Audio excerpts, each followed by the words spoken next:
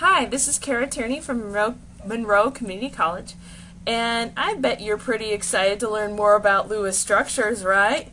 Now we're going to talk about something called isomers and resonance. These are two separate things, but they're both pretty short topics. So the first topic is isomers, and that's when you have two or more molecules that have the same molecular formula but different structures. Here are two isomers of the molecule C2H6O.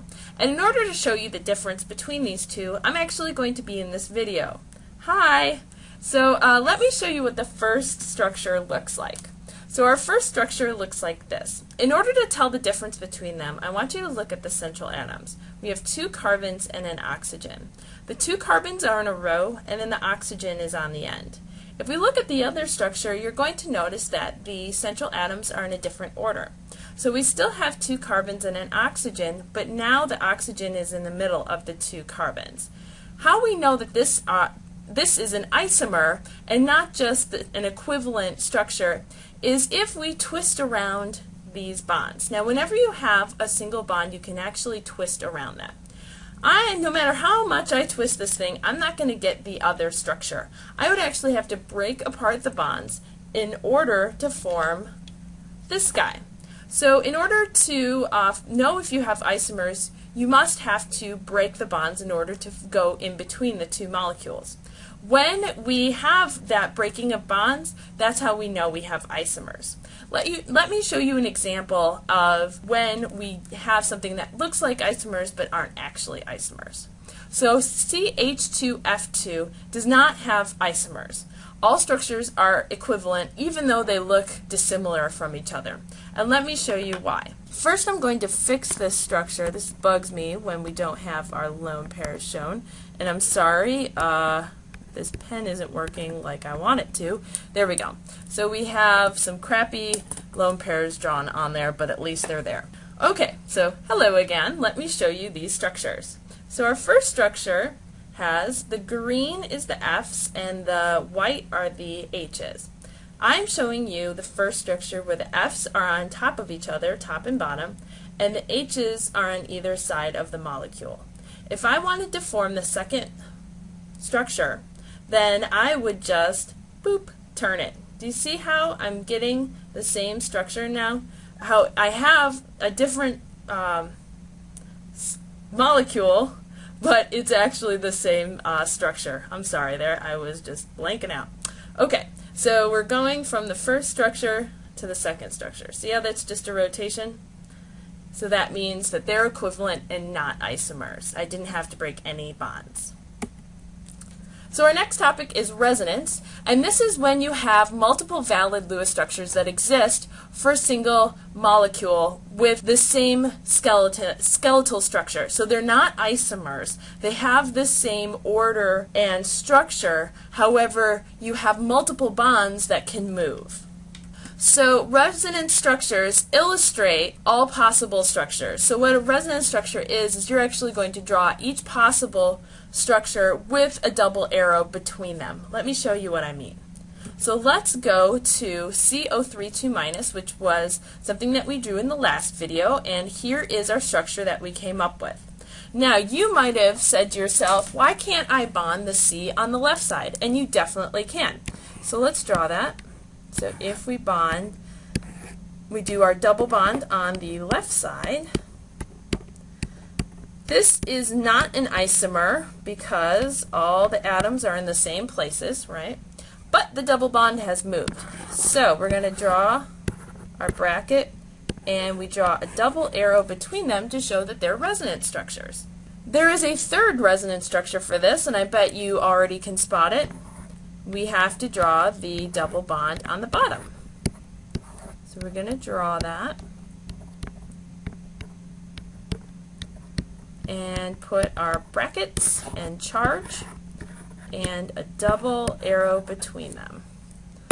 Let me just put those together. Okay, so we have three resonance structures for CO3 2-. When we look at the next one that we did, BRF3, notice that there are no multiple bonds. When you only have single bonds, then you don't have to worry about resonance structures because there's no multiple bonds to move around. So BRF3 does not have resonance structures, and this would be the only one that you would draw. Now I want you to draw the resonance structures that may exist for SO2 and SCN-, the other two that we did in the video. I want you to decide first, do they have resonance structures? And then I want you to draw them with the double arrows between them. So please pause the video right now and draw those structures, and when you're done, press play.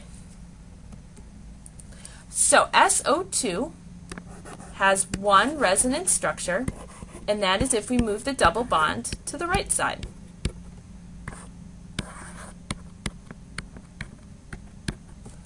SCN-, as you already know, has three structures, and we actually drew those before.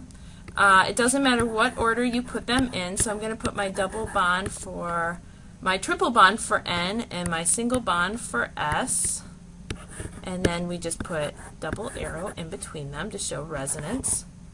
And now I'm going to do my triple bond with S and C, and a single bond for N, and double arrow. So these are the resonance structures for SO2 and SCN-. Now resonance hybrids is the actual structure that is found in nature, and it's actually somewhere between all the structures where bond lengths are equal. So let's go to CO3, 2-. So what's happening is, what this looks like is there's a double bond that's moving boop, boop, boop from one oxygen to another. Now double bonds are shorter than single bonds, so it would seem like it might just shorten up every time your double bond hits an O.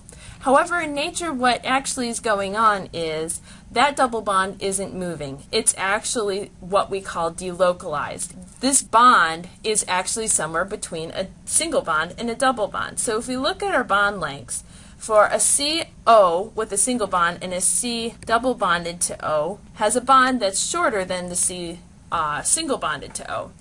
In that CO3 structure, the bond length is somewhere between 1.23 and 1.43. And actually how we would draw that is, you might see this in another textbook. We are not going to be using this model in our class, but I want you to be aware of it because I like this because it's a little closer to what actually is happening. These three bonds are actually equivalent, and they're somewhere between a single bond and a double bond, so we put a single bond with little dots.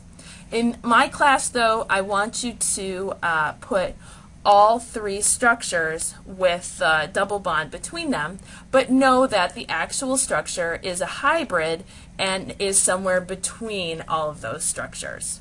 So in our next video, we're going to learn about how to tell which resonance structures are going to contribute the most to this resonance hybrid.